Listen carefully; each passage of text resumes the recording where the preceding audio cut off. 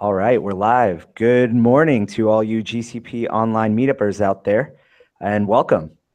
My name is Anthony Bouchon, and I'm a customer engineer here at Google. I'm joined today by Jonathan Cham, a fellow host, and we're going to be listening to Deanna Rowe today, a customer engineer who will be talking about BigQuery for AdWords and DoubleClick. So I think we're all excited, not only for the presentation, but because I just named everyone who's listening GCP online meetuppers. It's pretty catchy. Yeah, there's only about 3 of us listening right now, which is me, you, and Deanna. But that's fine. That's fine. We're gonna have a really good time because I know at least Anthony and I will learn a lot, and Deanna will improve her presentation skills, of course. Jonathan, you're just a little bit quiet, but no big worry there. No, thank you for letting me know. Is that a little bit better? Sure. Say what's up in the chat. Let us know that you're watching. We do field questions. So again, please feel free to ask away. This is meant to be casual, keep it cash and interactive. So Deanna, we are excited to hear what you have for us today. So thank you for joining us from Chicago, sunny Chicago, I assume right now. It's June, like winter's got to be over, right? Almost. That's a little bit obvious, but we're working on it. It has been nice out lately. Awesome. Yeah, so I'm Deanna. I'm a customer engineer based in Chicago, and I've worked quite a bit with the ads teams on helping establish the go-to-market plan between our ads technologies and BigQuery, so we can get going. Sound good? Sounds good. Yeah. Cool. So essentially, what we realized was that there's obviously a big problem out there for getting all of your data in a spot that you can analyze. So a lot of companies have created an enterprise data warehouse where they dump a bunch of data in or potentially call it a data lake. I've heard some clients call it a data swamp, which I don't know, scared me away a little bit, but there's an interest in analyzing data and collecting it all, aggregating it in one spot. So here you can see several different Google Ads products being Analytics 360, AdWords, DoubleClick for publishers, and DoubleClick Bid Manager. YouTube as well is listed there because there is a lot of advertising done on YouTube. But then there are also technologies listed at the bottom that are not Google proprietary. So Facebook being a great example of that, where you still want to analyze the advertising that you're doing there. And essentially, the whole idea here is that you can dump that all into BigQuery. So BigQuery, which I imagine maybe not everyone knows what it is a fully managed serverless data warehouse. So what that means is that you don't have to spin up any kind of infrastructure on the back end. You just get to store your data in BigQuery and then query against it. And the way that the pricing model is built out for it actually splits storage from compute, so that you you can scale it at different methods for whatever your growth is. It also is freaky fast. And I'm glad that we don't have data swamp on that slide. yeah, no more data swamp, hopefully. I imagine like a nice data filing cabinet or something like that, but no swamp. Anyway, so you do get to use, sorry, what was that? I was just gonna say BigQuery is the one where you literally just point the data to where you want to query, and then you press the button, right? So that's serverless. Yep. Well, zero provisioning, zero compute engine. Yep. So sorry, I think you're breaking up and a little echoey there. But what you were saying is that you don't have to set anything up, and there's no provisioning of the infrastructure, so that you're able to just point and store your data and then start to query against it. Is that what you're saying? Yes. Thank you. Woohoo. So anyway, you're able to use convenient SQL that I'm sure you already know if you're any kind of analyst. And we do offer a free tier for it as well, mentioned there at the bottom. So essentially, you could get out there and start testing and experiencing BigQuery for yourself without having to incur cost right away. Also, Jonathan and Anthony, if there are questions, feel free to stop me as I'm going along here. Will do. And one thing I do want to call out too, it is fairly recent. I think that a few some people would have sticking points, I think, with the BigQuery of old because it used its own variation of SQL. But I do want to say that I think we are, it's ANSI SQL now, 2011. So that is something that, again, if you looked at BigQuery a couple years ago for this enterprise data warehouse, maybe that was a challenge. And, we heard you, and that is, we addressed that. So I did want to point that out. Yeah, thank you for bringing that up. I think we had migrated or announced the new version of that last fall, correct? Or sometime around that. Yeah, great. And it does also, it is worth noting that as you scale out, we've also seen a lot of companies have issues with, since you do pay for a query based on how much data is scanned, that they had a little bit of hesitation before asking their queries and running that against the data, because they didn't want a bill that just ran rampant, which might be approaching, again, kind of that data swamp idea. So we did listen to that as well, and there is a unlimited tier, we call it flat rate, for BigQuery as well, but just worth noting. So we are listening to your feedback. Moving forward though, so the data transfer service, which is essentially what we're going to be showing here in the demo, allows you to combine both of the ad products that Google owns that I had mentioned in the beginning and dump that data into BigQuery. So the pretense of the story here for the demo is that there's a retail company named Handy Company that's like a home improvement store, right, with an online presence. They have a problem of wanting to understand what's going on with their sales and their marketing campaigns to better address why their sales are going down in California. So currently with their advertising solutions here, they have both AdWords and DoubleClick for campaign managers. The problem is that all of these data points are in separate silos. They also have a CRM system somewhere and a bunch of sales data stored, but it's all very separate and hard to correlate who spent what, when, and if that actually related back to any kind of advertisement that HandyCo had issued. So this product here, the data transfer service, essentially allows you to combine several of those different advertising products so that you can query against that data all in one spot. In terms of loading CRM or sales data, we do have partnerships with a variety of different ETL tools to allow you to import that data as well into BigQuery. So that would give you that holistic view of what's happening with your marketing and how that's impacting sales or your customer relations. Pause here for questions. Any comments? Deanna, so what are most customers doing with this data? I mean, obviously just uncovering, something meaningful, but from a business standpoint, are they trying to maybe do better targeting? Exactly. Yep. They're with AdWords, for example, and with DCM, you currently get a file that has the impressions, clicks, and conversion rate, but it's really kind of difficult to understand and correlate that back to business logic. So a lot of these customers are using those files to understand at a deeper level exactly what's happening with their marketing campaigns. Many of them then go on to create dashboards, which I'll show you later on with Data Studio. But they can, you can create that with anything like Tableau or Looker, anything like that, which we have an extensive ecosystem of partners there for BigQuery. But yeah, and then they share those dashboards out with the decision leaders and makers within their companies to make better and more informed decisions on marketing.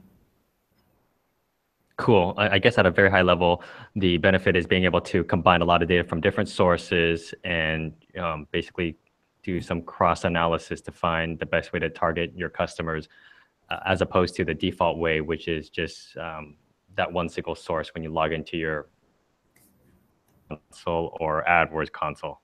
Yep. Exactly. Thanks for clarifying. Perfect. Yeah. I don't know anything about ads, so I had to ask the stupid questions. Maybe we should have had a different host. I'm walking out right now. Catch you later. No. And this is a good point too as well. Both of the, if you are a current ads customer of Google, which is really what this product is aiming, you do work with both your ads team and the cloud team because our ads team here at Google really understands conversion rates and click-through rates, impressions, all of that different ads data that you get in the log files. Whereas the cloud team, Jonathan and Anthony and myself, understand BigQuery, for example, much more in depth. So it's a good partnership between our two teams to help bring value to you, to our clients. I think that one thing, you know, at least for some of the couple customers that I've worked with, a lot of the times as they grow in size and probably spend a lot more in ads, you'll find that some of these departments, let's say someone who's focused on deriving data from their marketing department, they're siloed off from the people who are spinning up infrastructure for, let's say, some type of Teradata warehouse, Teradata or enterprise data warehouse. And I feel like, and this is just an assumption, but I feel like it makes things a little bit slower as far as getting meaningful things that you can take action on out of the data. But I think, you know, and you'll probably show this in the demo way better than I can speak to it, but you know, if you're able to enable the marketing team to be able to get some of these, I guess, first touch insights to an IT department, I think it's pretty cool. Yeah, it really, this really does enable the marketing team to be able to answer their own questions, which I think everyone would ultimately like to be able to do. I'm sure that you still need to rely, if you are a marketing team, rely on an IT team for certain requests and certain use cases, but this takes a decent chunk of that work off of IT and allows you to move forward at the pace that suits you. I think so. One other anecdote is I know, you know, some marketing teams are a little more technical. They're able to write their own SQL queries, so it really enables them to have more power and control over the data. There's a lot of other actually partners we have that actually write, you know, call them shimmies on top of BigQuery to make it super easy, where you can just kind of point and click, do some drag and drop, all GUI based to search through the data. And I'll post some of that on the chat. Yeah, thank you. So I will show you as well, here's kind of the greater outlook of how we were able to bring the data into BigQuery as well as other external data through those partners there. And then any kind of visualization that you could do on top of the BigQuery queries that you're running there. But to your point, we do also have a ETL tool called Data Prep that I'll show as well that allows you to transform the data within BigQuery. So it's, yeah, anyway, I'll show that when we get to that point, but I wanted to bring it up because that does also allow the marketing team, for example, who you might not be writing Python scripts normally or R or anything like that, but you certainly can understand and navigate a UI. So data prep is a very simple way to start to manipulate the data, which is an exciting part of the demo. I believe we announced that at Next in the beginning of March. Cool. So any other comments from my co-hosts? Otherwise, I'll switch over. We're excited to see what you get to the demo. Ooh, pressure's on. Architecture. Cool. So this is the GCP console. I'm just going to assume, I'll fly through this part and assume that you all have seen it before, or perhaps know how to get here, but I'm logged in already. I'm in my project. Here's our homepage that has different dashboarding stuff so that I can quickly glance at what's going on with my project. To get to BigQuery, you click on the hamburger on the menu, and you can navigate around here to find BigQuery. If you don't know before, you can pin different icons up to the top. But anyway, so I already have that open over here, and I'll show you, I was poking around in it earlier, how to create a transfer. So if we go to transfers over here, and there is, maybe Jonathan, I'll share with you later so you can post in the chat the documentation on how to get started in this. But normally with BigQuery, this option transfers won't be here. So we have to go through and whitelist your project for access to get these files from AdWords, for example, or from DCM to be able to be dumped into BigQuery for you. After being whitelisted for that, then you'll see transfers here. So just important to note. But anyway, you could go through and then add a transfer from any of our supported sources. So here today we're going to show DCM, kind of dive into that a little bit more, but you'd be able to choose where you want it to go. So the actual data set folder that I want it to be dumped in, and then both the name for it and the GCS bucket that it's coming from. So just a little bit of background with each of these ads partnerships that we have built here at Google, it'll dump your data first into a GCS bucket, and then that'll copy up into BigQuery. So you would pull the GCS bucket there, Google Cloud Storage, sorry, in order for that to come into your BigQuery project. And then you'll also need to provide your DoubleClick ID. So some of these things are a little bit focused on the actual advertising solution that you're using. But anyway, so I already have the data loaded over here, so I'm not going to go through and do that. We've cleaned the data here and kind of sanitized it for the purpose of a demo, but it'll be able to get the main concept across.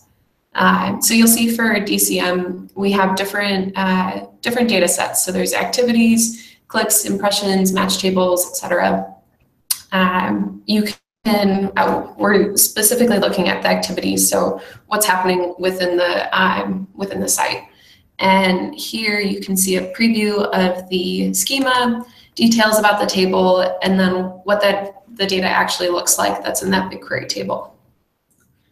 So very nice. So you set up the new transfer, and once you choose where you want to place all that data that you've imported, you can view it from BigQuery at a high level. You can see the schema details and do a quick preview. And then at this point, it looks like you're going to start building out your query. Yep. Actually, we're not going to build the query yet, because if you look at the data here in the preview, you can see the other data field is rather messy. So this is something that's actually very common across a lot of the ad solutions, particularly if you're joining as well across different ads products. So in the beginning, we had shown the example of HandyCo having both AdWords and DCM. They both keep track of clients differently, for example, or have different definitions for kind of a similar concept. So you might need to manipulate the data there as well to get a match across the two. But specifically looking at DCM, in this field of other data, we want to split out these key value pairs, because if we don't, it's really hard to understand what's actually the data is telling us within this field. So because I note a little bit here, it's trying to tell us that there are all of these different items in the shopping cart. These are all the key value pairs here. But we need, in order to understand what items are in which carts, how many of what items we have, etc., we need to split those out into separate columns, right? So, okay, this is really interesting. And it looks like that other data is kind of where the important stuff is. What's Powerful Monkey? I think that's the where I get to play the excuse of this is cleaned up data, and we just kind of made up a few things. So you'll see some weird things in here, like Powerful Monkey, Billowy Train. I think they're meant to just be different products that you would come across. But I mean, they could be, I don't know. Yeah, it would be whatever in this example is the products of the HandyCo online retailer. Got it. I mean, I don't know what it is, but I want it. Yeah, right. I really would like a dispensable volcano with a powerful monkey on a furry afternoon. It doesn't really quite make sense, the data itself. I think maybe perhaps we focus more on what we're actually doing with it, perhaps. But good question. Sounds good. Cool. So also up here, it's worth noting that you can either query this table, copy it, you can export it out right now, you could delete it, whatever you'd like. You could also compose a query up here on the left. But first, before we do that, we really want to clean up the other data.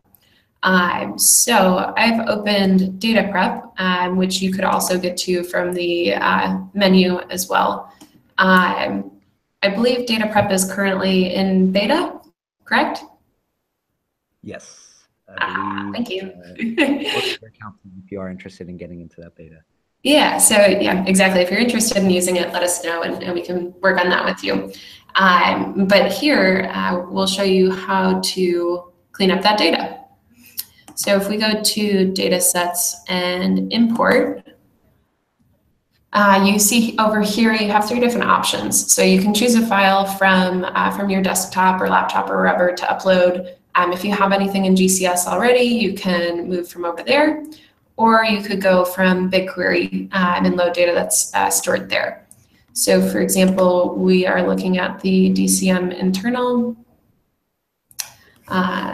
data set, and we want to pull up that one that we were looking at before. Takes a minute to load here. So the specific data set I want is actually from January. Don't mind that. It's just been a while since we've gone through and re-updated and pulled different data there. But you can see, for example, if I wipe out the month and the day, we've obviously been getting data since then. Yeah. Anyway. So over here on the right, you can see that we've added it, and we want to import and wrangle. So basically, this means that we get to start messing with the data and transforming it a bit into what we want. So normally, if you were to do this, you would end up writing probably quite a bit of Python scripting in order to clean up your data, or perhaps using a different ETL tool or something. But I'd be willing to bet that it would take a little bit longer for you to go through this process than what we're going to show here. So essentially, we've just pulled in a sample of the data. You can see here sample 1 first, whatever. But we can, at the end, we'll run against the whole data set. Along the top here are different columns, and the colors point out where there are mismatched values. So that's saying that perhaps something in this field doesn't match what everything else does. And this is using a lot of machine learning technology on the back end to identify that. Since we're really just looking at the other data field, which is all the way over there somewhere, we're going to trim out a bunch of the other stuff. So down here on the bottom, there's a builder or an editor that allows you to write the script for this. So for example, if I just wanted to drop 1 column, I could do it this way. I could still continue to do it this way, or I can transfer over to the editor and start to actually write it myself, which I'm going to do so that I can drop a whole collection of data sets, or of columns. So that the squiggly line allows me to say, drop every column between event time and, I don't know, tran value. Tran value. Yeah, I think that's transaction value. There we go. So we'll add that to the recipe. And then you can see we've cut it down so that we start at other data, but we still have a whole bunch of data after that we don't really care about for this particular example. So we're going to do the same thing here, but drop everything after. So say from that column on to the very end, which is something like billable cost for advertising currency. So then we'll drop all of that, and you can see here that we only have that 1 column, which we got to pretty quick, right? Yeah, no, that's really easy. Yeah, thanks. I practiced it over and over again, Jonathan. So it looks like what you want to do here is with data prep is, massage the data, do a little bit of ETL even before you kind of put it back into BigQuery. I think there's probably several reasons why we want to clean it up. I mean, number one is probably you save money, right? In terms of analysis and query, going through all the data, cleaning up the columns. But I also noticed that it'll tell you if there's some kind of maybe misaligned data. You mentioned machine learning. Is it going through these columns and, for example, it notices a bunch of numbers in all the rows, and suddenly there's like a random letter in one of the rows, and it says, "Oops, that doesn't look right." Is that what it's doing? Yeah, it's looking for patterns. And so this next part here will actually be a good example of that as well, to show you the different patterns that it's looking for and how it's developing suggestions out of that.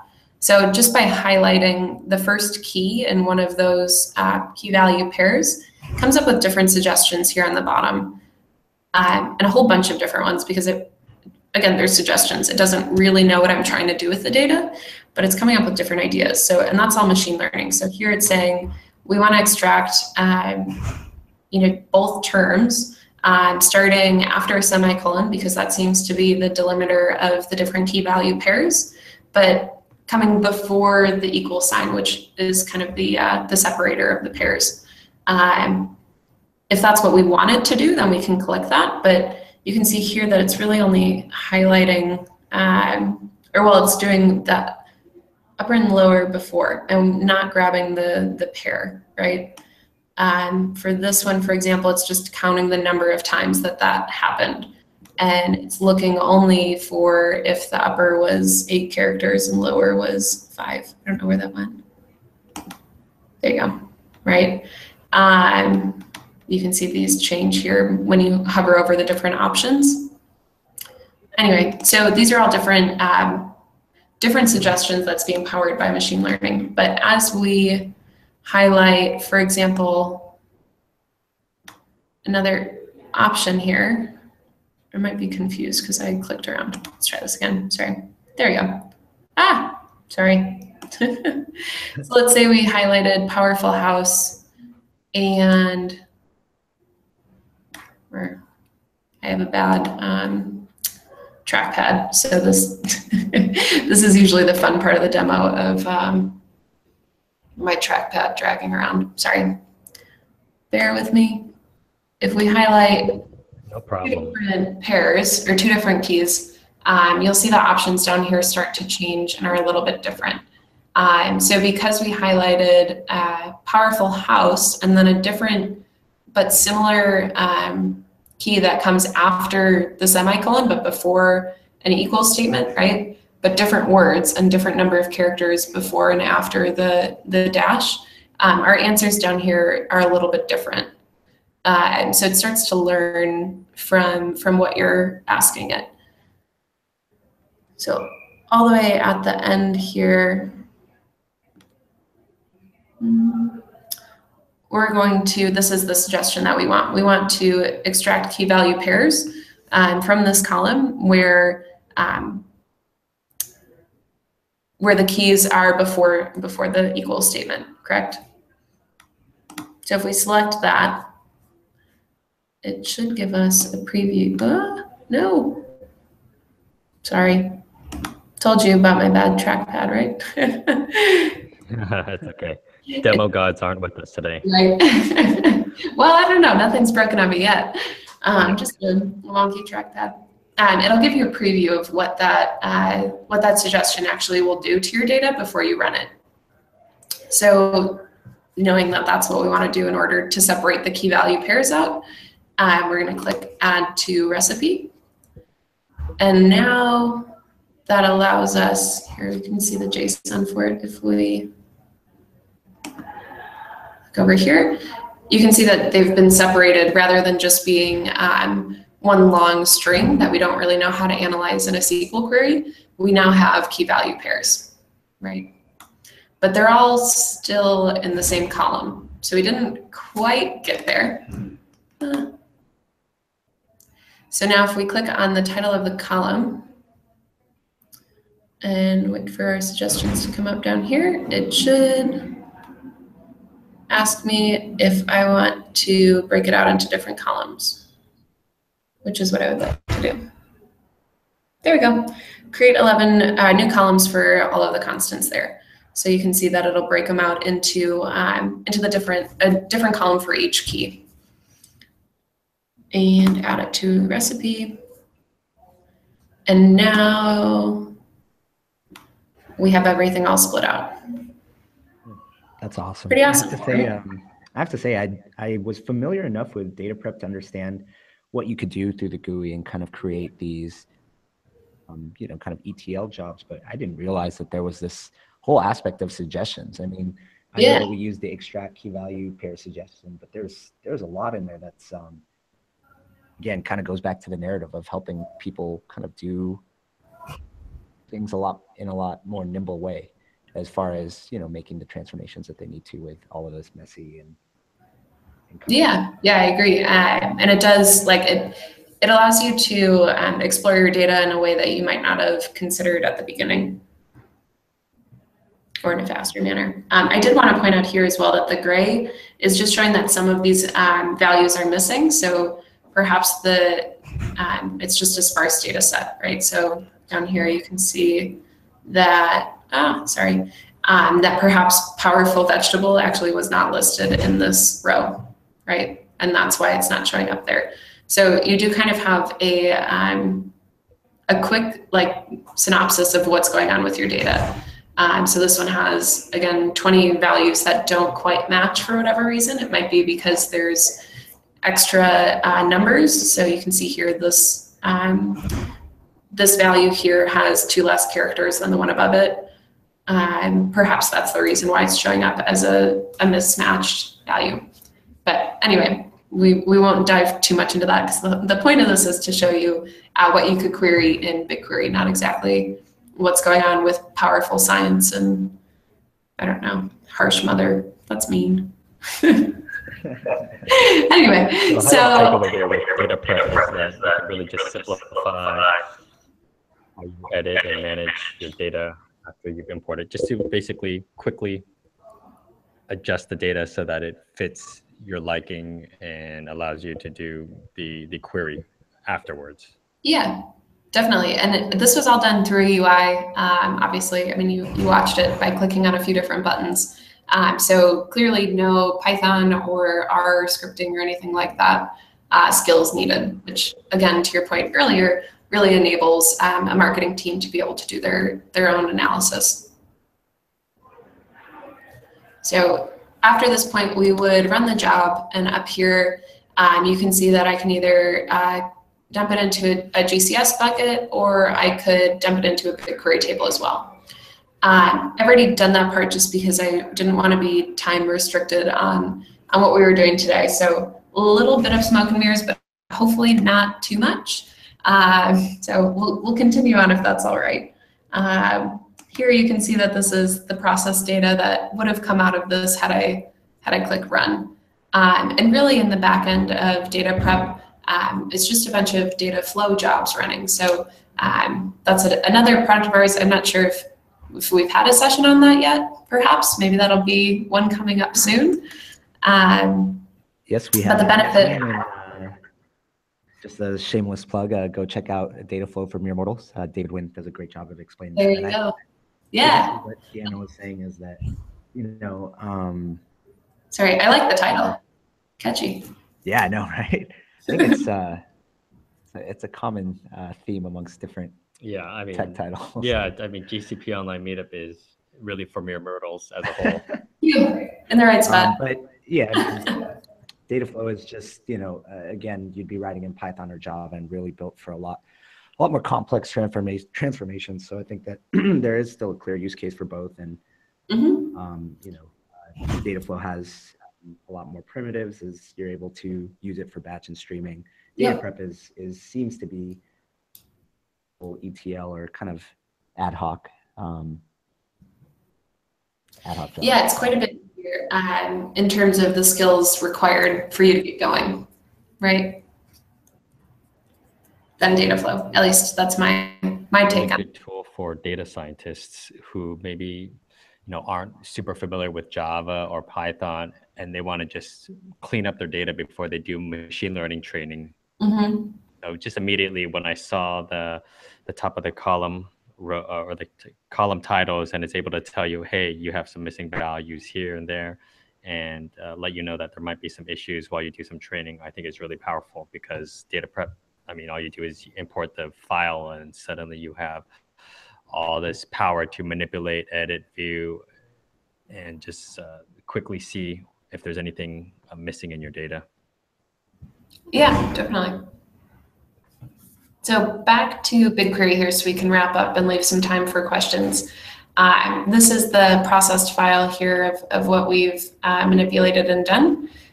So you'll see that it still has the whole table, but really what we've done is separate out that field at the end, right?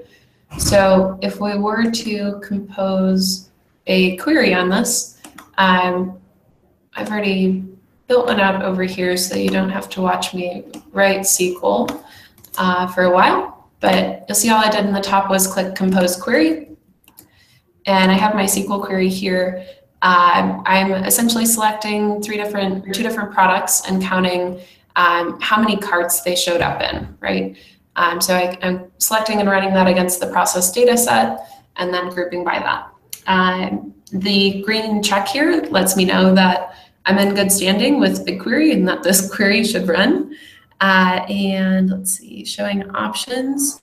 We want to make sure, just for the whiz-bang flash fun stuff of a demo, that we are not using cached results, just to show you really how fast BigQuery actually is. So we can click run, and here it's going to go against, and already finished running. So it was not whoops, sorry, there we go. It was not a terribly long query to run, all of 2 seconds or just under. But here you can see all of the different carts that have both of these items in them. Again, I don't really know what a lowly banana is, but apparently 2,000 people want them. maybe we're missing out, guys. Christmas list. Yeah. So here we ran that query, which was great. We can save it out to Google Sheets. We can download it as a CSV or as JSON. We could also build out a dashboard to be more interactive with it and to share that out with teams that perhaps don't want to log into a console like this and write a query. So for example, we use Data Studio for this. It's another Google product. Data Studio is free to use, but you can certainly use, if you have a BI tool that you currently use, like Tableau, for example, that has a hook into BigQuery as well. And we can post all of the different partners in that ecosystem that leverage BigQuery quite easily. But here, I have never seen a dashboard look that nice in Data Studio. It's probably my design skills. Yeah, I mean, that's it looks a really nice graph. Well, mine is usually just 2 bar charts with blue color and red color. I think that might be reflective of how much time you put into creating that chart there. No, that looks really nice. Yeah, I mean, I have some customers using Data Studio, and they really like it because it's already integrated into BigQuery, GCS, and some of our other technologies. So it makes it really simple to visualize the data that you have. Yeah. Here you can see powered by BigQuery. Woohoo! So we're not making it up. In terms of, let's say, our initial problem statement, right? If we go way back to the beginning, our problem statement was that there was a decrease in paint sales in California. So just to circle back on that, if we want to look at California and then look at specifically paint sales, because right now this is across all of the different products that Handyco sells. I don't know where Billowy Train is or any of that, but here you can see our sales and revenue, and then the breakout and how that associates back to our different advertising solutions. So surprisingly, there was a higher percentage of women than men buying paint in California. Perhaps maybe we'll adjust our advertising campaign then to target more females over males. Just a simple idea. But here you can see and associate then back to your campaign. So each campaign has a campaign ID, how successful they were. And that's Cool. that. So my wife buys 3 cans of paint and just uses 1. She's supporting Handyco. I know. But I guess what you're doing is every time you click on a check button, is it going on the back end, querying BigQuery, and then spitting back results? Is it possible that a lot of these are cached so that the customer doesn't get charged each and every time? Yeah, with Data Studio, I believe it's cached. Is that correct? Mm-hmm. Yeah, that would explain why it's quick as well. Yeah, that would make sense. The fact that the results are coming up so quickly. I mean, BigQuery is really fast, but I think the results should be cached. Yes, so and with cached results, it gets for up to 24 hours. Definitely makes sense if a team is running through this multiple times in a day. Yeah, but that is a good question. I would make sure with whatever dashboarding solution you have built or integrated into BigQuery, how that works when you change the dashboard, because my guess would be it might be different per solution. Definitely. Great. Well, that was very meaningful to me. That was my first intro into AdWords, BigQuery, and Data Studio all in one. Sounds like we have a really good story there. I mean, I'm just as excited as anybody else. I can tell by your voice, Jonathan. What do you think? Woo! There we go. That's excitement. Our poor viewers. Yeah. Well, Deanna, think thank you so much for joining us. And again, this really was helpful. I think this is something, this is a use case that probably resonates with a lot of people out there. Hopefully the people that are watching live and the people that will, watch this meetup over the course of the next few months. So again, really thank you for coming out. And any last words for the audience? Anyone? I don't know if anyone has catchphrathose they want to throw in or life advice. Well, are you presenting next week? 2 weeks. Oh, 2 weeks. Okay, yeah. So we'll do a shout out for GKE versus App Engine Flex. Yeah. That's gonna be a. Ooh. Yeah, it'll be fun. Yeah. Who's gonna be a good fight. Or what is next week? That's me. I don't know. I have to check my schedule. We don't have one scheduled next week. Sadly. Oh, we don't. Oh, Deanna, round 2. Free next week. BigQuery. We're back at it. We're back at it. Round 2. We might have to re-record this. To all of you out there, thank you to Deanna. And oh, sorry, what's that? Nothing. I was just saying thank you for having me, and thank you to everyone that listened. Thank you very much. God, that's the worst catchphrase.